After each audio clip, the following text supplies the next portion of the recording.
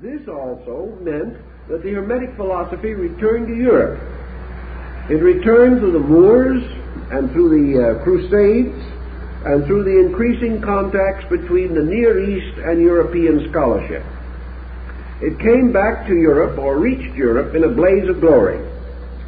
It became one of the great fashions and fads of the time, and Hermes grew in stature to such extent that he eclipsed even Aristotle for a while, and that was a considerable problem in eclipsing.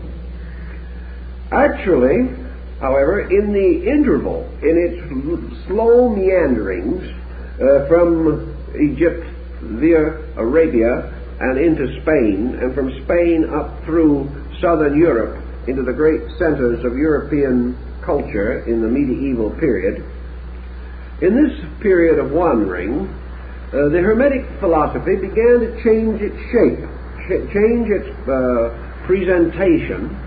Much of its so-called broadness was lost. The original books of Hermes came to be regarded as merely the outer surface of a larger literature, and the entire subject gradually emphasized its scientific import and became practically synonymous with medicine. Thus we have a complete literature dealing with the medical arts, and, of course, one of the prime elements in medicine, chemistry. Chemistry, of course, in those days was without boundaries such as we know now. Chemistry in China, in India, Arabia, was alchemy.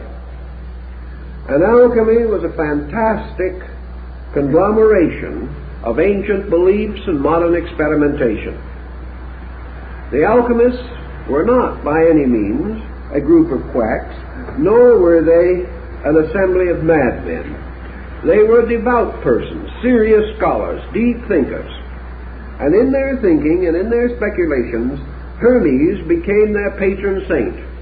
And this ancient philosophical personality ultimately dissolved to become the symbolic figure of Mercury, Quicksilver, a chemical element. So in his long journeys, Hermes passed from a demigod of Egypt to a medieval element. Now that was quite a trip. And in the course of this traveling, another interesting thing occurred. During the 15th and early 16th century, a brand new literature accredited to Hermes appeared. For this literature there is no history whatever.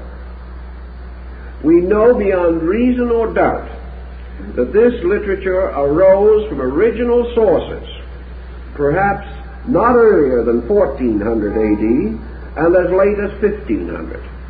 But the name of Hermes began to appear on the titles, pages, and among the emblemata of alchemy. He became accredited with the preparation of chemical formulas, means of transmuting metals.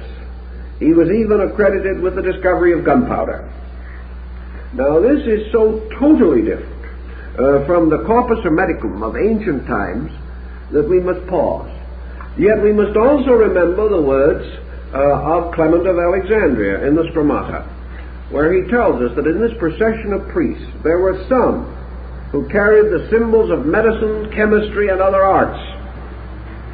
Upon perhaps this very slender foundation, Hermes was elevated to become the patron genius of medieval Hermeticism.